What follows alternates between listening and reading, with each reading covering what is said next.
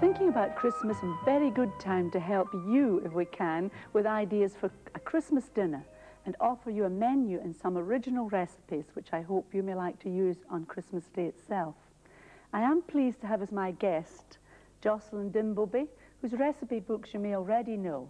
And as you're in charge of the main course, Jocelyn, let's have a look at it. Well, as you see, it's a lovely goose, as a change, I hope, as a change from turkey. I'm always urging people to try goose because it is, after all, more traditional, because turkey only came in fairly recently from America. And you have it every year, do you? And we have it not every year. Sometimes we have a change too. But I do prefer goose. I think it has a much more interesting flavour, and you can also give it, which it has here, a really special stuffing, because the flavour of goose goes well with fruit and nuts, which are in this stuffing, and spices. That's your signature, isn't it? It's my signature to the dish. Spicy things, yeah. Very nice. What about the accompaniments now? The accompaniments are to save you time on this very busy day, because I always seem to have very little time. Yes. And take too long opening my stocking. And this here is potatoes which are not peeled, and then you don't have to change the dish. They're all done in one dish, and flavoured with olive oil. And they're very, very good indeed, and very crispy. Oh, I look forward to hearing about this. This looks like bread sauce. And that is brown bread sauce, wholemeal bread sauce, which also is very quick to do, because you literally tear up the bread and put everything in together and slice up the onion, put that in as well. No painful grating. It's got cream and butter. It's very rich and very delicious. Good. Now we'll move into the middle here. This is your sauce for it. That's the sauce for the goose, yes, which also complements the stuffing, because it's got apple juice and soy sauce in it. It's lovely. What about And these are simply sprouts that have been steamed. I always steam my vegetables because I think it's better, but of course you can boil them, but just don't overcook them. That's the thing to remember. They must be brilliant green. Well, perhaps you've got something to do and I can go on explaining about the things I'm doing. I'm doing the starter here. Doesn't it look colourful? All it is some fresh vegetables and fruit and a lovely, lovely flavoured dip with chives in it. I think it's important not to have a great heavy starter when you've got something superb coming afterwards. And the pudding I'm doing as well, just a simple ice cream, but it has a secret, because in the middle it's an excellent mincemeat flavoured with brandy. I think you'll like hearing about that as well. Beside it, some biscuits with a Christmas theme, of course. My shortbread biscuits like little Christmas trees. Now, did you see that little menu card I made just for fun? Well, it isn't just for fun, because with it we've printed all today's recipes, since not all of them can be found in our books. And if you'd like this menu and the recipe sheet, send a large stamped self-addressed envelope to me at Farmhouse Kitchen, Yorkshire Television, Leeds LS3 1JS. Now say that again. Grace Mulligan, Farmhouse Kitchen, Yorkshire Television, Leeds LS3 1JS. And if you'd like to send for any of our paperback books, it's a different address altogether, and the details will be given at the end of the programme. And you know that this big book is available at lots of bookshops. Now, Jocelyn will be ready to start with her own original recipe for roast goose with a spiced and fruity stuffing. Now here is your beautiful 12-pound goose, and the first job you have to do is to take out the fat. There's lots of fat inside it, and you take out all the excess fat. You may think it's a messy job, but in fact just think what good it's doing to your skin, your hands. A wonderful hand cream. And you will also take out the giblets, which I keep for making a lovely stock later. I make it definitely later because there's no time for making stock on Christmas Day, and I make a lovely soup probably a day or two afterwards with vegetables that I've got around. I always have lots at Christmas. Sweet vegetables are very good with it, like parsnips and turnips and carrots and celery, anything really, and unpeeled onions. That's, I think, very important because it makes a lovely colour to the stock. And you also keep aside the goose's liver, which you see is a big, big liver. I forgot to say that what I normally do is I boil down the fat and keep a lot of dripping, because it's very valuable. You shouldn't throw it away, because it does make the best roast potatoes ever. So you can keep it in the freezer and use it as you like in different containers, or you can even just rub it on your chest when you have a cold. Apparently it works wonders. But don't throw it away. And the liver you keep to eat for the stuffing. And now I'm going to prepare the stuffing. And this is the first stage of the stuffing, because this has to be cooked for a bit before the other ingredients are added. And you've got wonderful ingredients. You've got fresh root ginger, which if you haven't used it before, you just must start now, because it's nothing like what you think of dried ginger, crystallized ginger. Although it's the same thing, it's just not like it. And if you break it open, the most wonderful smell, lemony, fresh lemony smell. I mean, nobody could hate it. And that combined with garlic is very good. Again, don't be alarmed by the garlic, because it's mild in the stuffing. It's lovely. It adds to the flavor. You won't mind it. I know you won't. And then there's also dried apricots, which you soak. If you just try and resist eating them all up dry, and they're so lovely dry. But anyway, you soak them first, and then you chop them up. And you've chopped up the peeled ginger and 3 ounces dried apricots, 2-inch piece of peeled ginger, and 2 inches vaguely, and the garlic. And then this is a bulb fennel, which I'm sure you've seen before, and you may only have used it in salads before. But in fact, I prefer it cooked. There's something about it brings out a much richer flavour. It's very, very good, and it's lovely in this stuffing. They all marry very well together. Anyway, with that lot of ingredients, you put them in the frying pan with a little bit of your goose fat, just a tablespoonful or so, just to moisten them. And you cook them round like this for about 8 to 10 minutes until they've just gone softened and translucent. So you just watch until they're like when you're frying onions, until they've gone soft. And then at that point you add the rest of the stuffing ingredients, which is the liver, which has been chopped up. It sort of almost all falls together. It's soft. And sorry, this isn't. I thought this was lit, but it isn't. There. And you add those, and those they cook very, very quickly. They just have to go opaque. And you also add all these other ingredients in any order: 2 ounces of walnuts and 2 ounces of almonds with their skins on. Again, they look nicer and they taste nicer. And taste is really everything. You must remember that always when cooking. Taste is so important. And then this is 2 teaspoonfuls of cinnamon, which is really wonderful smell is going to come out now. Wonderful smells have been coming out all the time, but even better now. More wonderful smells with the grated lemon rind, sort of fresh, lemony, sharp smell. Ooh, lovely, I can smell it. And you just do these just until they're cooked with also the chopped apples, which just begin to soften, but they don't have to get very soft. They're dessert apples. And you season my old pepper grinder, which I've had for about 15 years. It's broken, but it's better, and a good pepper grinder is worth hanging on to forever. And salt.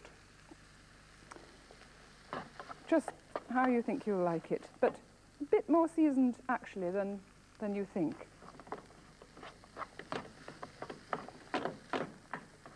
And then you take this stuffing over here and put it in a bowl like this, like it's been done here. And you just then do the last final touches to it, which is to add the whisked egg, which binds it. And it doesn't, I mean, it's not a solid stuffing at all, thank goodness. It's a nice loose stuffing, but it just binds it. And then you put in a lot of chopped parsley. I mean, I like to use a lot. It looks very bright green, and it even stays quite bright green through the cooking. It's very good. And there, you see, it looks very pretty. And it's certainly not a packet stuffing.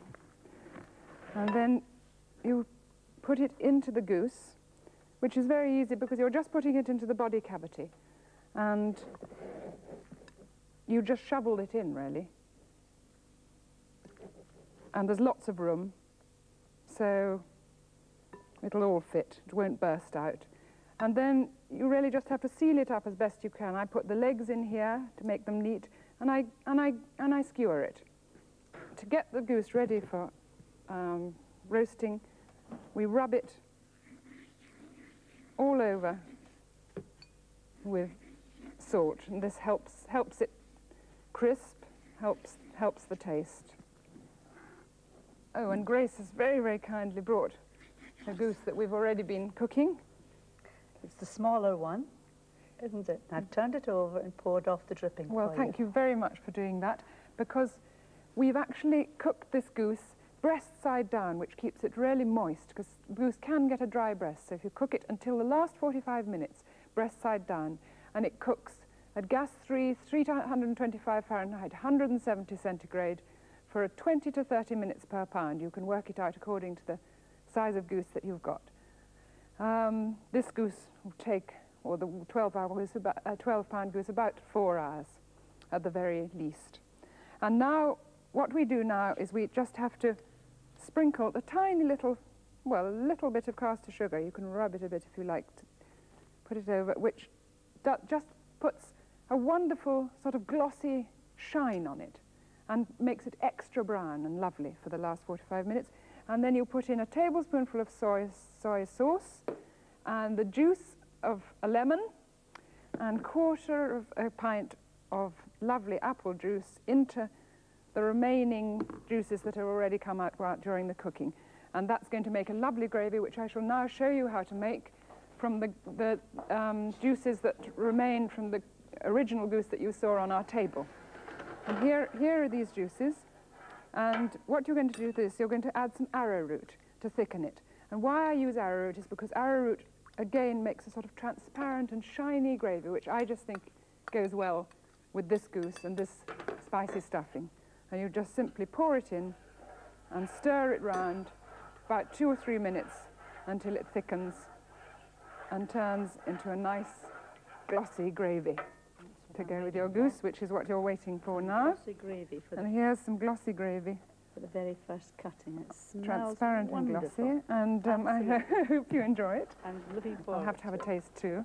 Just let's go over how you did the potatoes again, Jocelyn. I think that would be interesting. Well, here are the potatoes that are these easy potatoes, which in fact I boil completely the night At the before. beginning, yes.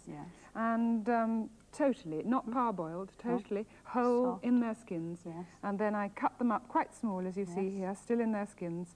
And then I put them into a bowl, all hot, and pour on some olive oil, 2 or 3 tablespoonfuls of olive oil, whatever will absorb into the potatoes, and season them well. Lots of black pepper and salt. Back and then into the dish. Back into the dish, ready to do. That's what I like. Then ready to bring out. No transferring to anything else. Yes. Good Super. tip. Well, let's have a look at the bread sauce And now. the bread sauce is also this brown bread sauce, which is all done together. I mean, you literally tear the bread to bits. You don't have to cut off the crusts.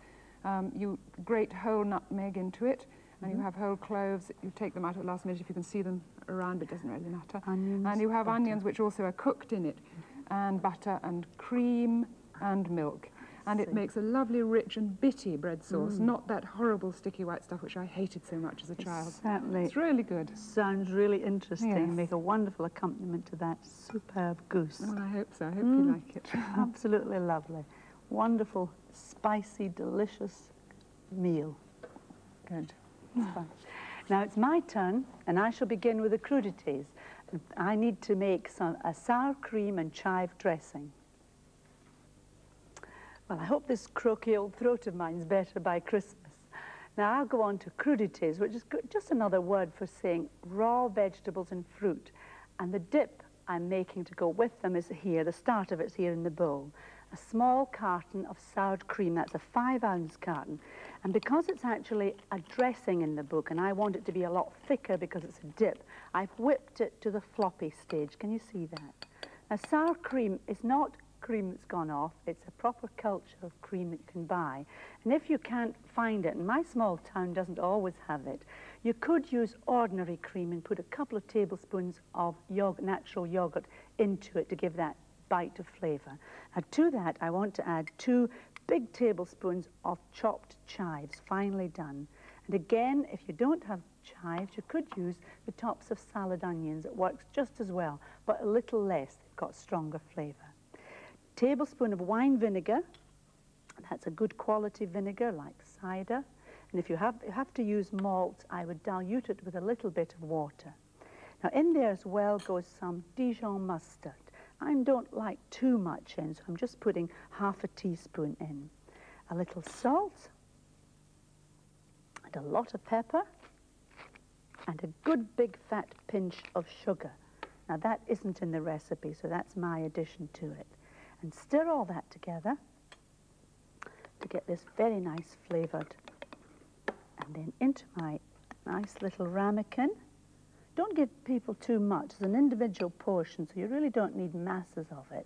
And set it on a decorative dish with some bits of lettuce and raw vegetables, carrot here, different kinds of pepper, and little bits of wholemeal bread, lovely toasted, and my lovely little, I hope you appreciate the artistry that went into that carrot, and that is crudités with that lovely chives dressing. Now for the ice cream surprise. These are made with bought ice cream and a surprise filling. In the book you'll find the filling is grapes and meringue. And for Christmas I'm using mincemeat, and it's the filling from Angela Mottrom's deluxe mincemeat puff recipe, ideal because it has no fat in it. Mincemeat with suet in it wouldn't be nice at all inside ice cream. And just have a look over here. Here are the ingredients for this mincemeat, which is very, very nice indeed. Raisins, plumped up, washed and dried. I like doing that. Almonds, there's 4 ounces here, 4 ounces of almonds, 4 ounces of currants, a dessert apple, peeled and chopped small, and a good scraping of nutmeg. And do look at this orange candied peel here. Try and get that rather than the mixed peel, which is much, much nicer. There's 5 ounces of that here. 2 big tablespoons of brandy, which makes it absolutely delicious, and it keeps extremely well. You'll find it doesn't go off at all. And here it is, ready to go inside my nice ice cream thing. So we'll move up again, and Jocelyn's going to bring me the ice cream block that I've had freezing. Thank you, that's grand. Now you'll see what I've used for it, just a cream, the bottom of a cream carton, do you see? I think that's about right for an individual portion. I did try yogurt cartons, but they were a bit tiddly, so I decided on the cream one. And this is just ordinary ice cream packed inside. And what I'm doing now is making a hollow out of the middle. So I want to make a little wall and shovel out some of that ice cream. And I want enough space in there to give me a good 2 teaspoons anyway of that branded mincemeat. You can do that quite carefully. I'm sure you can see also how easy it would be to fill other things in here. In the recipe in the book, I've already told you it's grapes and meringue, but I once did it with lovely big chocolate with a soft centre, and that was a nice surprise to come across that. Now 2 teaspoons of the mincemeat. Shovel it down. Push hard. And then the ice cream that you've already taken out goes back again and back into the freezer again. And you can see what a nice thing this is to do, because you can do it weeks in advance and have it all ready for Christmas Day, ready for the next stage. And Jocelyn's got one ready for me, haven't you? That's it. All frozen hard again. And the next stage is to get it out of this container and into here, which is a tray full of coconut, which I've toasted under the grill. You see what lovely colour it is. Once I move it about and all the white coconut comes up from underneath, see all the lovely shades it is. Now I must get the ice cream out of here, and it can be quite tricky getting it out. push it down. Come on. There we are. Now what I'm doing now is tossing that. Oh, it's split a wee bit there, but we'll just give it a little helping hand. No, the top's come off, so I'm going to have to scrape it out and cover the top up. I wasn't supposed to do that, but I think we can manage. I'll use my fingers to squeeze that all together and roll it in this coconut. And because it's in the coconut, you can shape it to the shape you want. And we want a nice, neat little tower. And I think Jocelyn's going to bring me the iced plate now. It's the Leaning Tower of Pisa today, actually. This is really beautiful. One of the most beautiful things I've seen. It does look nice. Very simple to do too. Oh, just ice in it with flowers frozen. You freeze the water round the bowl. And then put the flowers on. Yes. And then freeze again. A little bit more water. Like a layered jelly. Really. Absolutely. Just the same idea. Yes. How wonderful. Very easy really to beautiful. do. Good. Now the little bowl should come out quite quickly. Should do. There we are. And we'll set our Leaning Tower of Pisa into it. And the topping, of course, a bit of holly because it's Christmas. And we've already explained to you how we did that very, very simply. Now serving it, I've also got some shortbread biscuits. Now the shortbread Christmas trees are made from my shortbread biscuit recipe, which uses the traditional ingredients for Scottish shortbread. Now just have a look over here and I'll show you how I did that. All the ingredients for the shortbread were put into a mixing machine so that I ended up with quite a soft, pliable mixture. And the way to get really thin biscuits of shortbread and other biscuit mixtures is to form all your ingredients into a big fat sausage like that. I put that into the fridge to firm up and stiffen so that I can now cut these really finely. And then from that I can cut out the shapes of my little Christmas trees. There we are. Now you can see how really economical you could be with this. If you had a really good eye, you'd get lots and lots and lots of biscuits. And of course the bits that are left over, all you do is when they're warm, form them all together again into a little roll, and there you have a shortbread Christmas tree. Here you are. And the cooking times for that is a cool oven, gas 2, 300 degrees Fahrenheit, 150 centigrade, for 30 minutes until golden. But take care not to bake them too long. Shortbread does go a little bit bitter when you overcook it. Now, before Jocelyn and I say goodbye, perhaps you'd like the address for the special recipe sheet again. Send a large stamped address envelope, self-addressed of course, to me at Farmhouse Kitchen, Yorkshire Television, Leeds, LS3 1JS. Get that lovely recipe of yours, and I'm sure we're going to have lots and lots of letters, Jocelyn. Well, I hope it's such an exciting recipe. Well, I'm quite excited about Christmas, aren't you? No? It's nice. It puts you in the mood. It has put me in the mood. It's been lovely having you. Most interesting to see your very exotic touch to Christmas, which in Farmhouse Kitchen we perhaps needed that little Christmas bit extra. It should be associated with spices, I think. I think do? It's tradition. Yeah.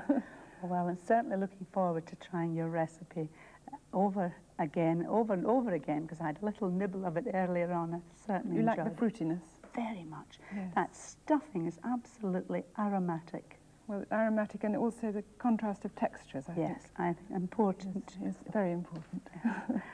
Well, goodbye, and I hope you all have a wonderful Christmas. Merry Happy Christmas.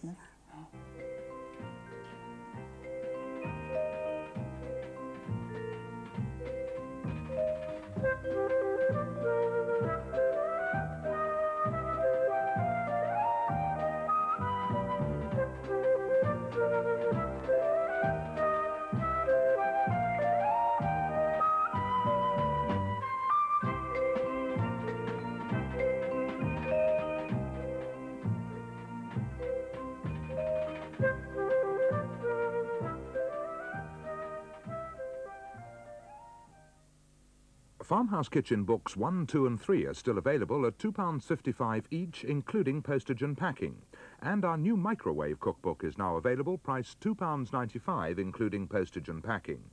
All the books are available from bookshops and newsagents, or can be obtained by sending a cheque or postal order to Farmhouse Kitchen, Ad Mail 35, Leeds, LS3 1XY.